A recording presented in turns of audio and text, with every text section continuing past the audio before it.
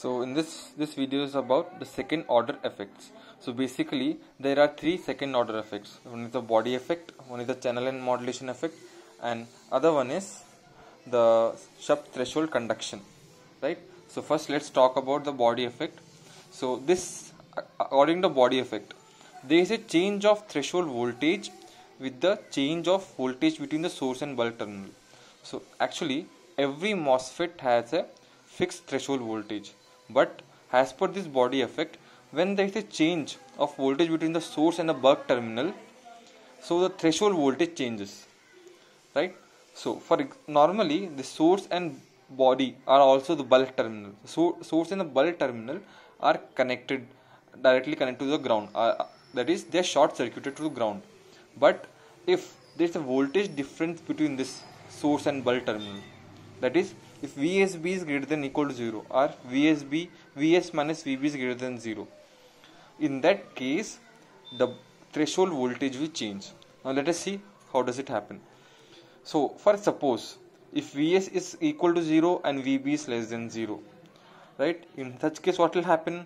In such case this bulk terminal will attract all the positive charges, leaving behind negative charges in this region, and this results in the increased size of depletion region. This more negative charges get accumulated here. This results in this accumulated charges result in the increase of the threshold voltage.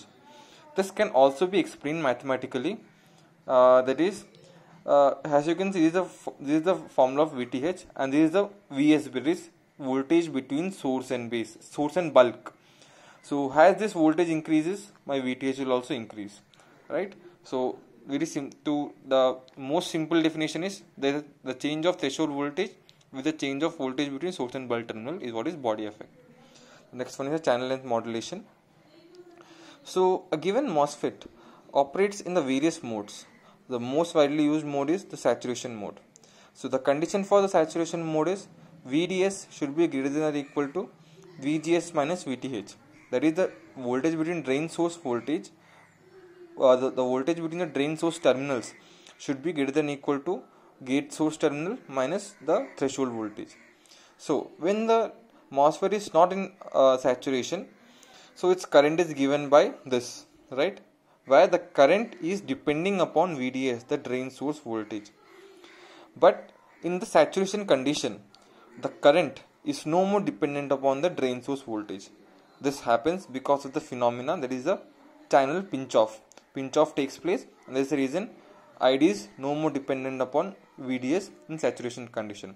But while the practical scenario is considered, you find that even in saturation region there is a slight variation of ID with a change of VDS. So this is a saturation region because VDS is greater than VGS minus VTH in this region, and in this region with the change of VDS, ID is changing a slight.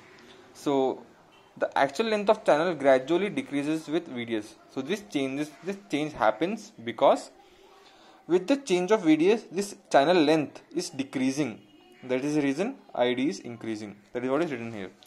So actually, as the VDS changes, this channel length starts to shrink, and that is the reason as this L becomes small and ID becomes bigger.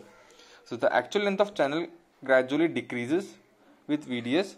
That is, the length of channel L is a function of VDS. So this effect is what is called as channel length modulation. So this point is important, that the length of channel is a function of VDS. So this effect is what is known as a channel modulation.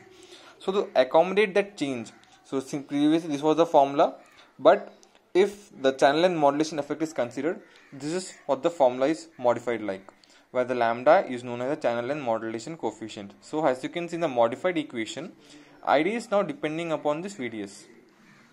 So this is the last effect. This is known as a sub-threshold conduction, right? So normally a device is said to be off when the voltage at the gate terminal is less than VTH, that is threshold voltage, right? So if the VGS, that is the gate voltage, is more than threshold voltage, only then there will be a channel formation and it will be able to conduct current. But if the voltage at the gate is less than threshold voltage, then the device will be off, right? But as per this step threshold condition, still even after when VGS is less than VTH, this is finite ID current which flows from the drain to source. This effect is what is called as a sub-threshold conduction, right? And again, this current is exponentially related like this, right? So these are the three effects which are very important, and most probably you will have to explain this a bit more in detail, and this is mostly given long answer type.